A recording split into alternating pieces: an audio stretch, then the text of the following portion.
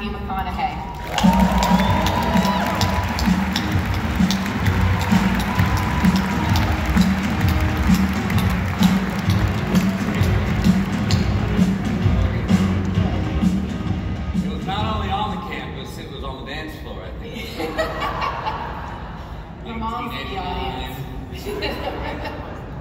It indeed was. I can't believe it's been 30 years. We've grown up a little bit. Yeah, right? A little bit. Hopefully not too much. Okay, so we're going to warm you up a little bit with some rapid fire questions. Okay. And I'd love for you to just say the first thing that comes to mind. Okay. Do you have any idea what Splunk does? Data unanimous. That's close enough. Thank you. That's awesome. We are the Data to Everything platform. We're doing a lot of cool stuff with data. Okay, the funniest thing someone has ever said to me. Hey, you with the hair on. Wait, what? Hey, you with the hair on. The Irish say that when they're calling you over in a bar in Ireland. They don't call you by your name. They say, hey, you over there, you with the hair on. And everyone turns around. I don't know, that always stuck with me. I remember thinking that was really funny. You was talking to me. With the hair on, along with everybody else in the bar. Yeah, hey, you with the hair on. What do they say if you're on? You don't know someone's name? If you forget their name, just hey, you. Yeah, you with the hair on. That's kind of funny. Okay, if you could be CEO of any organization, which one would it be?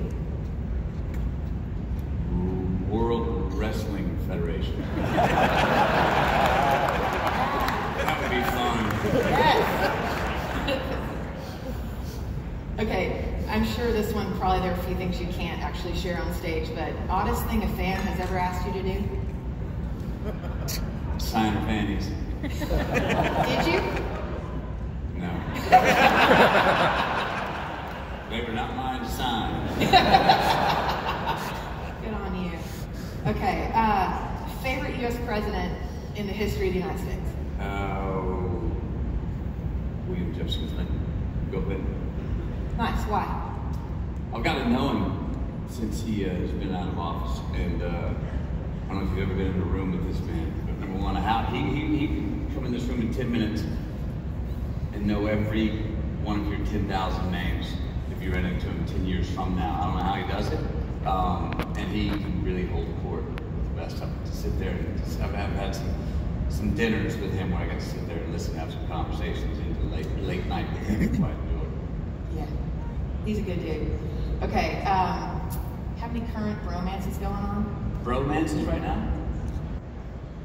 Oh, do I got any bromances? You know, I've got a bromance going on right now. You ever heard of this guy, Dan Buettner? He created Blue Zones. Ah. You know what Blue Zones are? He's with National Geographic. Blue Zones are the places around the world where people live the longest. Yes. And he studied these places, found them, went there, and studied these civilizations, and found the consistencies of why people are living the longest. And he's come back to America to scale it out in American cities. And I'm like, dude, you've got the greatest job in the world.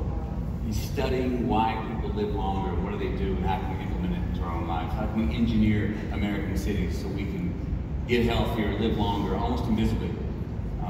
It's everything from choking down 4 lanes to 2 lanes when you get to downtown, which means people park further away from the retail, which means they have to walk further, therefore live longer. And after he's going to these cities, and after 4 or 5 years, heart attack rates are dropping 5%, diabetes are dropping 5%, and it's just, I'm like, what an incredible job. So yeah, I got a little romance going on. That's awesome. Okay, it's your last night on death row. What's your meal choice? Cheeseburger. Easy. From where? Well, I get to cook it, right? It's going to be on a soft, white Wonder Bread bun, nothing too thick. Nice. 2 types of cheese, a certain particular dill pickle I appreciate, some red onion, and I will Lipton onion dry tea mix I'm going to mix into that ground beef. You want 30 to 20% fat. You don't want to go too lean when you're going with the And that's right. Instead of having too big, I'm going to have 2 or 3 medium-sized ones. Nice. No size? With mayonnaise. Oh, mayonnaise. And ketchup. It's good if it's on there, but I want to dip it because I like ketchup to be the first thing that hits. Yes. Yes. I like to put ketchup on my ketchup. Yeah. I do writing papers too. My mom's gonna feel a whole lot better about the fact that I do that now. Thank you for validating me. Mega blockbuster you wish you'd started. Mega block. Well, there was one that there was a rumor, and it is a rumor, that I got the Leonardo DiCaprio role in Titanic and turned it down. That is a lie. And I still to this day have said, going back to that my agent at the time, I go, dude, this is true. You're in trouble. As far as I know, I auditioned and did not get the part. That would have been a nice one. Yeah. That just changes the way I view Titanic in so many ways. Right? I think it worked out how they did it as well. That's awesome.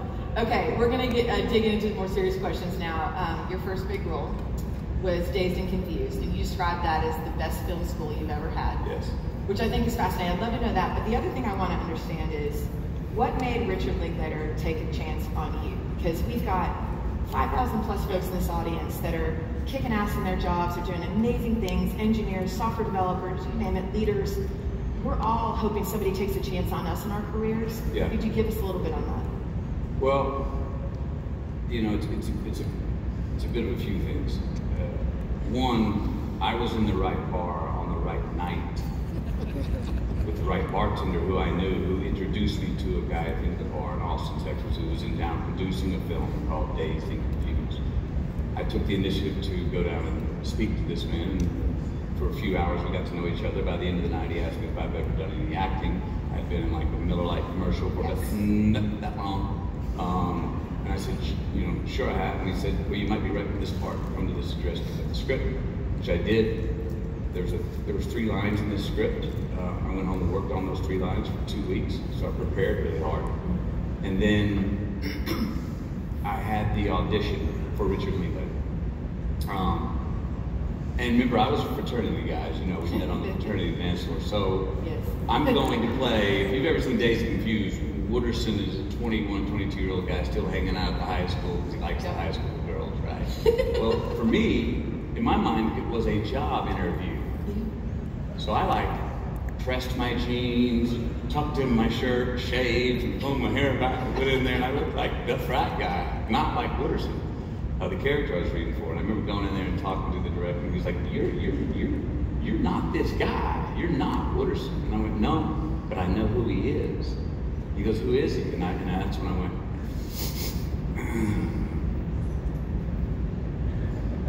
all right. And then, so Richard saw that I knew who the guy was, and I've learned from that very first audition what I've learned to do my job well, which I think we can all, this is something that everyone can learn to do the job well, is don't act like one, be one. Don't, you know, people don't want to hear us talk about things.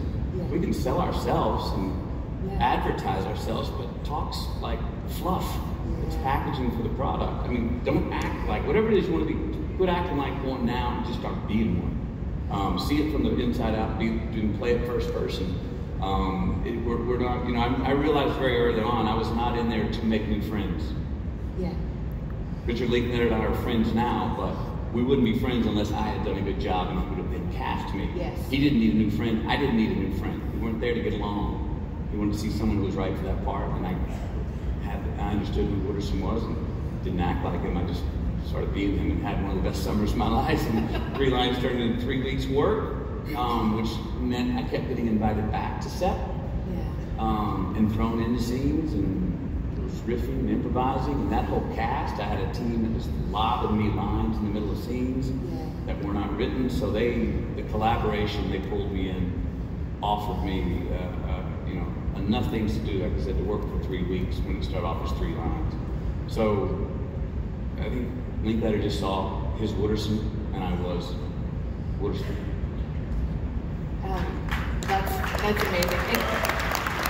Right? So one of the things that you probably wouldn't say, but I'd love to say about you, is that even when I was 18 years old and saw a lot of college frat guys, obviously, I remember very clearly how hard you studied in college. Yeah. I would see you with your backpack heading to the library to go study whenever I was visiting in Austin, I mean, it could be on a Saturday afternoon. Yeah. You were heading there, and I thought, God, he studies hard. You got like a 3.9 GPA? 3.82. Yeah. And you know, a funny thing, I just remembered. I was headed towards law school, and when I wanted to change over to film school, I didn't have a piece of art to show. I didn't have a film, I didn't have an acting reel or anything like that. But I had a 3.82 GPA, and that got me in just based on the GPA. Yeah. So that's what all that studying worked out for, because then once I got in film school, I really started learning a lot because I started making C's. As we know. I just think it's awesome. I think it's a little known fact about you that well, I like to, yeah. And it's still today, I mean, if I do my job well, a large part is because I will out-prepare people. And I believe there are boundaries to freedom that you need to prepare to then be able to do your best at whatever you're going to do. It just takes away all the anxiety once you're in the game. If you're fully prepared, you can call an audible while it's live. Yeah. Anytime. If you're not prepared, you're looking over at the sheet and wondering what to do or asking somebody else, and all of a sudden you missed the moment. Yeah. Just on this note, when I was interviewing for my first CMO job in Silicon Valley with a 30-year-old founder, I remember saying to him, what would be your biggest concern about putting me in this job? And he said, well, you've never done it. And I was like, yeah, you're right. And I said, he's like, what's your biggest concern? And I was like, that I'm gonna fuck this up really bad. And so he kind of looked at me and I said, but I'm gonna bust my ass making sure that I don't every single day of the week. And I said, what you can count on is a lot of hard work and preparation. Well, there you go. Yeah. And you just said something that a lot of people I don't think recognize or should recognize. You would have been embarrassed if you would have fucked it up. That's right. I would embarrass my mom. I think we could use a little more embarrassment. Yeah. For people that don't want to be embarrassed. No doubt. To go, why are you doing it? Because I don't want to fuck it up. That's right. Wait, for everyone else, no, for me, I don't want to. I'll have trouble sleeping at night if I fuck this up. That's right. Because I'll be like, damn it, Carrie. Yeah. You know? And I think we can all use a little more of that. It's so true. It's so true. If you don't know what to do, call it process of elimination. If you don't know exactly what you want to do, at least don't do what you know you don't want to do. That's you right. don't want to fuck it up. Just if you don't know how to win, just try not to lose. That's right. You're at least one step closer to winning.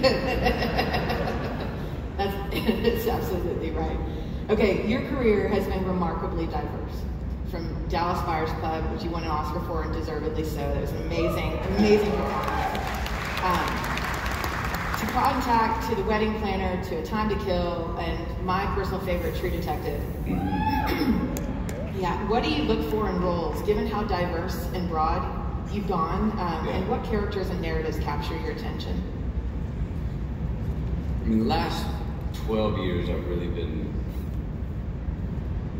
looking for roles that scared me, that truly scared me, that I was like, oh, what am I going to do with this guy? But I can't wait to find out who he is, that character. Characters that have a singular obsession. Characters that are sort of outcasts, that live on the fringes a little bit, that don't pander to society's mores, or, you know, I've played a lot of anti-heroes, and I think part of that's because it's much easier, the anti-hero actually has more identity than the hero a lot of times. You know, and a lot of times, I'm not interested in heroes that try to be everything to everybody, and a lot of times that's how they're written on the page in scripts that I've found. So people with a singular obsession, that live on the fringe, that don't really pander to the masses, and aren't afraid to die. Just one note on Dallas Buyers Club. My husband's beloved uncle passed away of AIDS in the 80s alone. And I just want to thank you for what that film did for continuing to bring light to a topic and bring compassion and empathy. I also sponsor the Pride organization at Splunk, and proudly, we all need allies. And I thank you for what you did in that movie for my brethren of the Pride communities. It was my honor that Ron Woodruff and that entire story was one that needed to be told. Thank you. Most people wouldn't consider the role of technology in filmmaking and what it plays, especially when you see all the creative greatness that comes out on screen. But how has technology changed the movie industry? I mean, think of like Rotten Tomatoes and social sentiment, and even, making animated films like Sing. I've watched it probably 40 times with my kids, no joke. I love it. Yeah. My kids love it. You're making Sing 2 right now? Yes, we're making Sing 2 right now. Thank you. It gives me another. I got my kids out here too. Talking about that one, a lot of those films you were talking about, Dallas Buyers and True Detective and Killer Joe. I haven't made many that my kids can see, so it was time to go make one like Sing for the youngsters. Well, yeah, one, you look at how far animations come. Yeah. But in the physical making of even a live action film, there's just so much more you can do in post now. I mean, think about it. You used to shoot on film. You didn't know what you had until you developed that film. And then you had to look at it and you were already moved on. You couldn't go back and reshoot it. You can see playback right away. You can go back and see if what you were intending to do is what you actually did, if it is actually what you captured. You can also fix things in post, which we have to watch, because some of us can get a little bit lazy and go, not be as discerning on the set, because we can go, we'll fix it in post. Like that's one of the, that line gets thrown around a little too haphazard, then we'll fix it in post, we'll fix it in post. But then, you were talking about like what Rotten Tomatoes and the platforms and things where Metacritics and, I mean, you all know better than I how much information is freely shared and how transparent the world is now. There's not as many secrets.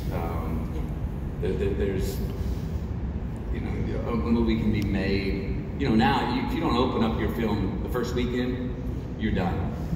When I first started, a film would come out and you would build. It would build momentum if it was good and getting traction over the weeks. 1, 2, 3, 4 weeks, maybe peak. It's box office income over a weekend. On the 4th weekend, that doesn't really happen. That happens 1 in a million now. Part of that's due to these technological platforms that sort of almost can sometimes tell you what the movie is before you've gone into it, or tell you how to think about that movie. And that'll mean that's the difference. A lot of people are going to get out and go pay for a ticket, or the other things today, the streaming. Yeah.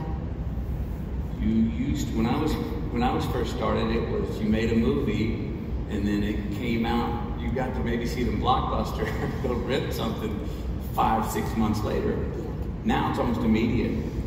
You can go to the theater, or you can watch it, stream it in your home Sunday night while it's in the theater. And that's one of the challenges that the whole film industry that we're going through. Do they help each other? Does the streaming, immediate streaming, is it an assist to the theatrical release? Is it a deterrent? I think that they assist each other, but they definitely trespass on each other's territory. Do you read social media? Do you ever? Do I do social media? Yeah. No, but I'm curating my first dive into it right now. We had the great privilege of hosting former President Barack Obama a month ago, and he said that he actually stays the hell away from social media. So it was an interesting commentary on. I'm immensely curious because I love the tool. I just don't know how interested I am in having a dialogue. I am interested in having a monologue. Have you seen Rob Lowe's Twitter feed where his kids just rag on him every time he puts up a photo where he doesn't have a shirt on? No, I haven't. You have to go look it up. He's funny. He's funny, and his kids are funnier. And does that guy keep getting younger? And better looking? Every time. Or good filters on his camera. in reverse or something. Yeah, no doubt. But please go check it out. It might scare you away from doing social media. You now dedicate a lot of your time to giving back, which I love. With your J.K. Livin Foundation, teaching at the University of Texas. Thank you for making a difference in the lives of the next generation of leaders and humans. And I just think it's really awesome, and it actually really matters. But I do want to know, do the students actually call you Professor McConaughey? Yeah. Does that feel weird? It's kind of getting the hang of it. Is there an age limit to come into your class? No, you just have to be a master's film student. We take 35 students. But like, can someone audit your course that's not a full-time student at the University of Texas that's like 85 years old? Sure. Because my mom has some friends in Austin at her senior living community that have been talking about wanting to audit your class. Okay. Come awesome. on. I'll tell her. You can tell her friends. Absolutely. She'll be the most popular gal at Longhorn Village. Do you have an attendance or tardy policy? Haven't needed one yet. We're packed at 35, and everyone seems to be on time. They like the class. They say it's really fun, and it is. It's a class that I wish I would have had when I was in college. You said earlier, like I said, going on the film set of Days Confused for 3 weeks was the best film class I ever had. Yeah. Well, in film school, you learn theory, you learn the history of narrative, you study films, but you don't do so much getting out and learning the practical side of how film is actually made. So about 10 years ago, I noticed how different the final product, the final films I would make, how different they were from the original script. So the film, the class is called Script to Screen, and we chronologically, with the students, show them, here's the original script, have a look at it, declare what you think it would be. Now we show them the next script, and they see cuts, they see rewrites, they challenge why, they say if they agree with them, disagree with them, what. We give them the next script, more changes. We give them the next script. All of a sudden, they're like, wait a minute, where'd that great action sequence go at the end that I love so much? We're like, well, that was going to cost $1.2 million. And the director and the producers decided they would rather shoot on location in Rome at the Vatican than on a studio lot, and they wanted to spend that money on that location, and so they cut that big action sequence. And then they see the shooting script, so they think, that's it, this is what the movie's going to be. Well, then they find out that there's a first assembly, the editors have gone in and made a completely different movie than the shooting script, and then we show them the film. So it's a bit of putting some science to the magic of how a film's made. Because obviously, like any job, you have to have an aim when you set out, but you also have to be able to adapt along the way. And I did not understand the adaptation part of creating when I was in film school. And that's what this class was. That's so fun. How many days a week? It's 3 days a week. Okay, and then last thing, what are you hoping that your students take away from their experience in your classroom outside of what you just mentioned? Just that, the practical, experiential learning. I mean, what's y'all's line you have here right now? Doing? Yeah, turn data into doing. Data into doing. Yeah. What good is data without the doing? You couldn't have said it better. So, thank you. You know, I mean, so that's what the students should hopefully get out of the class is. I mean, I have a lot of tests that I took in school in college, and like I say, if you ask me the questions for those tests now, I'd say I don't know, but I passed that test. What I remember is my experiences. What I remember is my internship. What I remember is when we had to go shoot the film and find the location in class and actually make it happen and fail and look at it and go, oh, geez, this is crap. But you know what, I'm going to try again. That's what I remember, the experiences. And so I think it's very important that the students and all of us get the experiential side. And I'm always telling them, you need to fail more. You need to fail more. I've got a line that's really kind of resonating with me lately, is that it's not a risk unless you can lose the fight. And we're so, yes, we can be embarrassed, as we talked about, we should be. We don't be happy with failing, but I think we can all fail a little bit more. No doubt. It's try it. See, a lot of times you find out, try it, screw it up. It's harder than you thought to screw it up. It's something I hope my kids learn early and often, because I've seen too many people in high pressure Silicon Valley not want to fail, and they're in their 40s and have never had a major failure.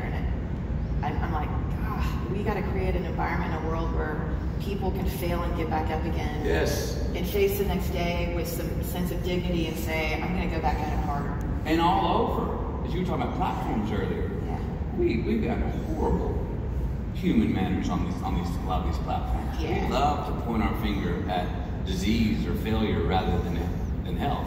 But as you're saying, I mean, nobody has this thing called life figured out. No. And if someone's going to take a risk and try and doesn't want to fail, but maybe they do, it's not constructive at all to pile on. At least they gave it a shot. No, you know, and let's do it again. Let's try it again. Because so many people are more and more afraid to fail because they're like, I'm going to be embarrassed, or I'm going to be chastised by my peers or by the millions of people that don't even know me on my social platform. That's right. And people are that's why they're embracing almost less in life, but more in data, and only data sometimes. I think, yeah, fail more and support those who take the risk and try and happen to fail. That's right. That's right. That's right. Right.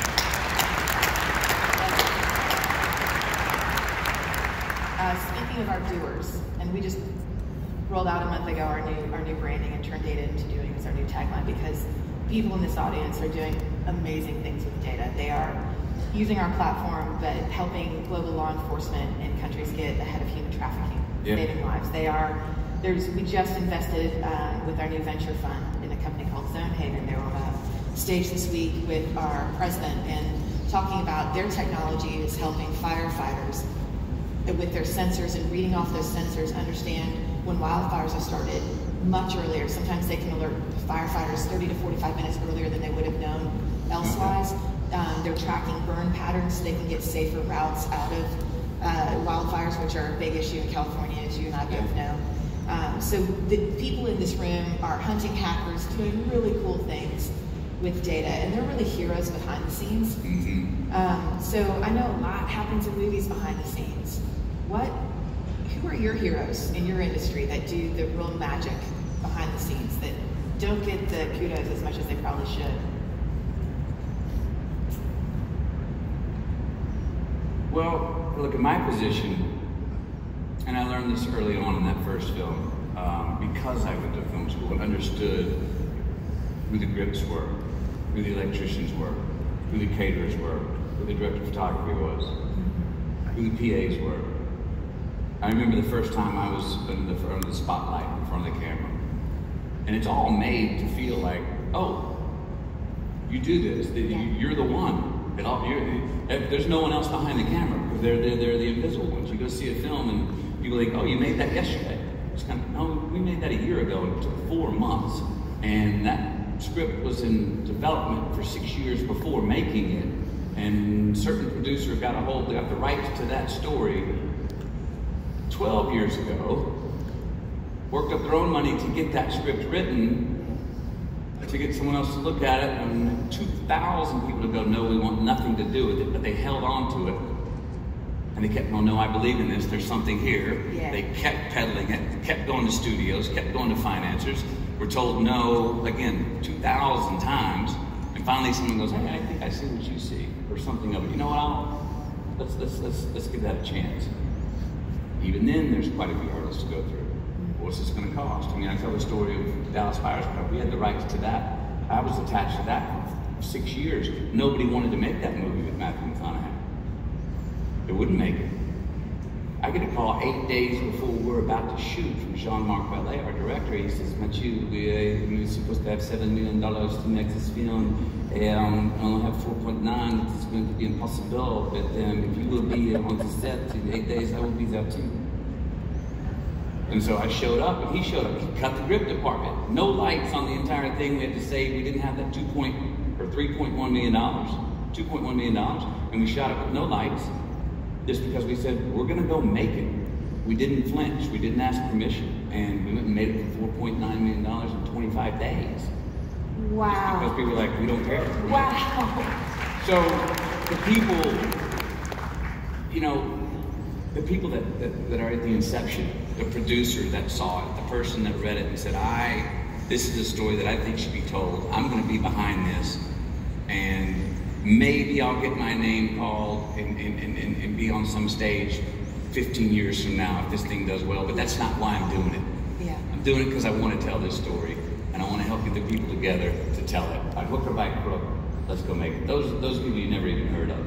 That you're not gonna. I'm not up there holding that gold man of a trophy unless those people did the plowing for years to get me to that point, or me to at least have the opportunity to get to that point. It's total team sport. Absolutely. Yeah. My favorite topic, I love being a mom. It's, even when I was interviewing for this job, I remember talking to our CEO about it. I was like, hey, so I just want to be really clear. I've got young kids and we're in the red zone. Like, they're at an age where they can't really watch themselves and they really kind of need their mom, so is that okay? And I knew Splunk was a company for me the moment he opened his mouth and said, are you kidding? Family first here. And they really treat me as though that's the case. And it's a wonderful place to be because I can be a mom and a working mom and do both. And I also know, and I'm sure you probably know, that parenting is one of the most humbling things that's ever happened to me, as well as the most awesome. And when we had President Obama with us, we asked him the question, what parenting had taught him, and he crushed the answer, so no pressure. But what has parenting taught you? Well, first of all, and I think any parent will second this, every day the truth is put in your face that it's more DNA than environment. That's one thing. You know, they are who they are. We can shepherd them. We can nudge them. We can put what they're turned on by in front of them more. Yeah. Let them negotiate things more on their own to eliminate the things that are not of their essence. It also, for me, is you immediately start, as a man, as a father, as a person, I immediately started going, oh, I need to start living my legacy now. What are you waiting on, McConaughey? Because, you know, you get married, it's different than dating. Get married, you're living now for the future. Well, when you have children, you actually are, they're living the future, the physical future. Yes. So you better start living your legacy now, because the shadow you're leaving is them. Yes. I can go, as Steven Spielberg said this great quote, we can go make 5,000 great movies, but there's only one epic. That's your children. And that's your shadow. That's the story that's the legacy that we're living as parents. That it will embody us for the rest of time after we're long gone. You know, and after they're long gone, hopefully they have children that will live on their legacy. So in that way, life is a verb, and the quicker we can say, hey, I'm gonna start living my legacy now and making legacy choices for myself, for my family, the better. I don't think there's any time you can do that too soon. Obviously, it's not hard to know. It is hard to know what is my legacy. Who am I? Who do I want to be? But when you do, don't delay the choices that create more of that for you and your family. I think you and President Obama are tied. That's a great answer. So nicely done. Interestingly, y'all's answers are very similar. He talked about how you can't, DNA is DNA, and he talked about how his daughters, one of them's just like him and one's just like Michelle. Right. And he said that the one that's like Michelle and Michelle basically run our household, and we know our places in the world. So it's pretty darn funny. Okay, so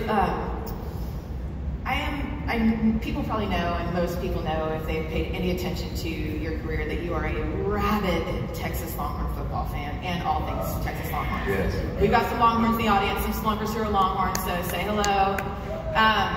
But your team is playing my team this weekend. Texas Christian Horn Frogs. And I'm as rabid about the Horn Frogs as you are about the Longhorns. So I'm curious, any game day predictions for Saturday? Gentlemen's bet? Get the ladies' bet, absolutely. Well, you guys have had our number. Gary Patterson and TCU Horn Frogs have kind of had our number here in the past 5-6 years. And you're actually, I think you might even be favored by a point. Really? Is that because of the Kansas game last weekend? It's Kansas game, but it's also how you guys have really had our number over the last 5 or so years. You've beaten us in Fort Worth, you've beaten us in Austin. I think we're a different team this year. We're not going to win a national championship, but I don't think we're going to lose a game that we should win. Yes. And I think we should win. So I see a close game. I see us winning 24. No, not 24-20. That's not near enough points. Jeez, oh man. 34-30. That's very gracious considering. What do you say? I really like Gary Patterson. He's the greatest coach ever, but we have a freshman quarterback who's having a really hard time hitting the broadside of a barn. So I think we've been allowing about 580 yards of offense a game. And a lot of those are passing yards. I'm just going to say our kicker isn't real accurate either, so I think we're going to have a hell of a time putting any points on the board. I say it's going to be 38-17. Ooh. You. And it hurts me to say that. Okay. But I got to be intellectually honest. I'm not feeling very confident about this. Huh? No. We will see. Okay. Talk about this next year. Yes. And what has been your most special moment being involved with the Longhorn athletic system? I mean, 2005 when we won the national championship. Yes. I mean, that was the pinnacle. I don't know if anyone remembers that game, the Longhorns versus the dynasty of USC. All the talk was, this the third national championship, the greatest college team ever. Yep. And we went in the Rose Bowl and beat them. We had Vince Young, who was almost like having 14 players against 11. Yeah. And I knew from the first hit, from the very first hit of that game, oh yes. And they were here to play too. And that's actually probably the best. I mean, I think sports is the best reality television there is. And that was, I've never seen better reality TV than that game. I was there. I had my head down the last 5 minutes of the game saying Hail Marys over and over. Oh, yes. I couldn't even look at the field. And I've watched that game on TV since. And the commentators still never gave us a chance until like midway through the fourth quarter. They were finally like, well, I think we've got a game here. Yeah. It's been no shit, we've got a game here. Yeah. It was literally an amazing moment. So I agree with you on that. Okay, I know we're pretty close to out of time, but before we wrap up, I understand that on November 4th, you've got a big day coming up. Yes, ma'am. Mr. McConaughey's turning 50. Can you believe it? Yeah. Happy early birthday. Thank you. What's one piece of wisdom you'd leave with us, or call to action for this room of leaders and doers? Okay. What has 50 years taught you that you'd love to leave with us? Let me say a couple. Because this first one is something that I think, I don't want to be misconstrued with your actual occupations, but personally in life, maybe this is a better way to take this one if you care to. Remember Monty Wills? Oh, of course I do. He's a friend of ours in college that was probably on that dance floor, maybe not as well. Out from Alabama, his great-grandfather told him at 98 years old, on his porch, he went home one summer. He was sitting with his great-grandfather. He goes, Papa, what's the best